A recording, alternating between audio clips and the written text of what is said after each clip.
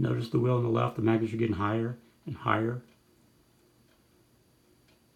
This is an interesting interaction between these two wheels I did not anticipate. This is something I just discovered a few minutes ago. Anyway, this is how far along I am now. I got the secondary wheel up here. Okay? And the, I don't know if this is going to go on indefinitely or not. This is crazy. It's interacting with the magnets over here. So, see, look here, go back down here. Yeah, those magnets are still going up high on the left side. That's bizarre. Look at that. Wonder how long it'll do that. It keeps doing it. I'll let it go like that and I'll go to bed. See if it does that and still do it in the morning. Anyway, I need to show you something. I can always restart this. I turn this on its side here.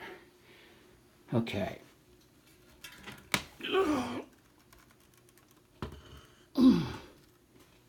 Okay.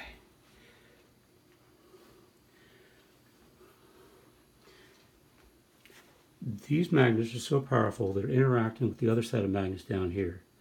So when I move this, I move the top one too. There's something crazy going on between these two. That's something I never anticipated. Anyway, let me stop these. What's going to happen here is that, and I don't have all the magnets on here yet, the magnets here are going to go halfway around on this black wheel, and the other wheel, I already have them going halfway around the entire wheel, as you can see here, and that's the halfway mark right there. Okay, I'll see how it looks. Let's drive the top one now. Okay, so the whole concept here is these two wheels will be locked together. I haven't figured out a good way to lock them. I'm still formulating. I have several different ways. I just want to do the one that's the easiest, but I don't want to look like, you know, junk. I've come up with different ways to do it, but I've got to lock these two wheels together. And what's going to happen here is that where this halfway point ends, this halfway point will begin. I'll hold this in place. About like that. It'll be probably lined about like that. Okay? So as this stator here, as this armature magnet here, on this one here, leaves the stator, this is the stator, I'm holding one in my hand, as it's leaving as this magnet here is leaving the stator, this one here is being sucked in or pulled in by the next stator, stator number 1, and it's stator number 2. And so on the other stator, this here is now being pulled in, and since these wheels are locked together, as this gets pulled in, it will help to make sure this last armature magnet here pulls free and clear of the stator here. Now, in earlier experiments, I didn't need to do this way, but I would use 2 or 3 of these stators and get the same results on one wheel. Now, many people have said, well, why don't I just put the magnets all the way around the wheel? Okay, 1, it doesn't work, and 2, I'm going to explain why I believe it doesn't work. This is going to sound a little crazy because I'm going to use a term that's never been used before on the web. I don't know if this will make any sense to you. So let me explain this to you in a layman's way. Think in terms of like an electrical circuit. We have circuits that does its job and makes it possible and allows the light to work.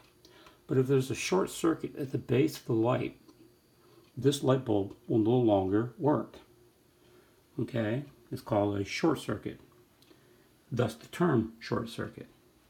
Okay, so what I have figured out is that this magnetic field, when you make a circle, goes all the way around, it becomes a magnetic short. I know that sounds a little crazy, but hear me out. So when I create a gap, a small gap, in other words, take some magnets out of the circle, the wheel will start to go again because the magnetic loop is no longer closed, it's open. And so the magnetic ring is not shorting out, a magnetic short. I don't know any other way to explain this. Just know that if I put magnets all the way around, it doesn't work at all. I mean, it doesn't even try to work. It just doesn't work. Okay, so once I lock these two wheels together, when this wheel is under the influence of the stator, this wheel will continue to pull this wheel around because it'll be locked. As we get to the last magnet here, that's getting ready to leave the stator, which will be here, it will help to assist this one I'm sorry, I got set it backwards. As this one is beginning to leave the station, this one here is getting pulled into the station. This is the station or stator. As this one gets pulled in, it's going to help transfer the energy or torque to this one to help assist pull this one free and clear of the stator that's here. This will happen because these two wheels will be locked together in tandem. So they both will spin exactly together. I'm going to have to figure out a way to lock these two wheels together.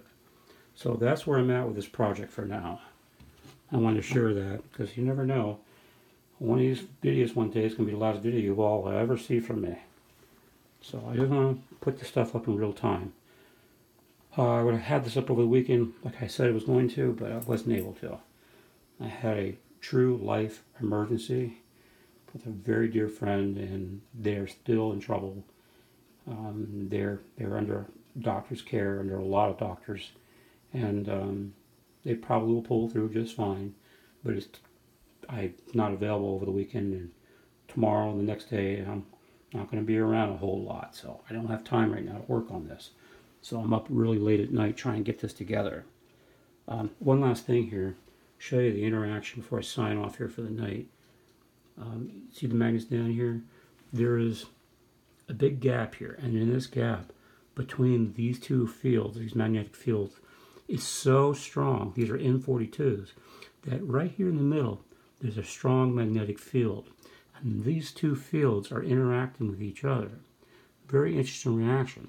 You saw in the opening of the video, that was bizarre. I didn't anticipate that. I will start that again after I finish the video, get it going, I'll go to bed, and see if in the morning it's still running. If it's still running, it will be a eureka moment. But I don't think it'll be running in the morning. Okay, so watch this. This wheel is stiff. I got to rebuild this, the ball bearings in this, and repack them. This wheel here spins like butter. I mean, this is so smooth. It wants to move real easy. This wheel here doesn't want to move real easy. It's very stiff. So anyway, I'll move the bottom wheel and watch the top wheel move. And see if I move the wheel the other way, and the wheel the other way goes. You see? If I move it this way or this way and do this here, I can feel the torque already. But I got a setup here I don't think I've ever seen before, where we have two independent half circles of magnets so close to each other they can spin in opposite directions. This is not complete again. I only have it about almost halfway around. I got 1, 2, 3, 4, 5 more magnets to put on here, and then it'll be halfway around. Anyway, I just want to give an update tonight because I don't know when I'll be back. Alright, that's it. Oh, put this back up and see what it does again. There it goes. That is so bizarre.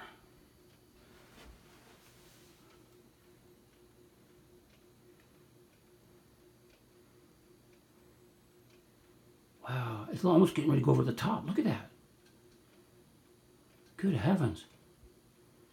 Oh, this is so cool. Wow. It's not going lower and lower and lower and lower. It's just as high each and every single time. That is so bizarre. That doesn't make any sense. Why is it doing that? It has to have something to do with the interaction here with these magnets here.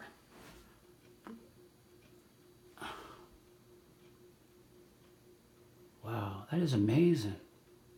I think it'll eventually stop. I'll let it run, and in the morning, let's see if it's still going. All right, I got to sign off. I'm really tired. All right, everybody, thank you for your continued interest in my project, and hopefully there will be some fruits of my labor here very, very soon. Take care. Good night. And that's all the fit to print here from Lake Will Be Gone.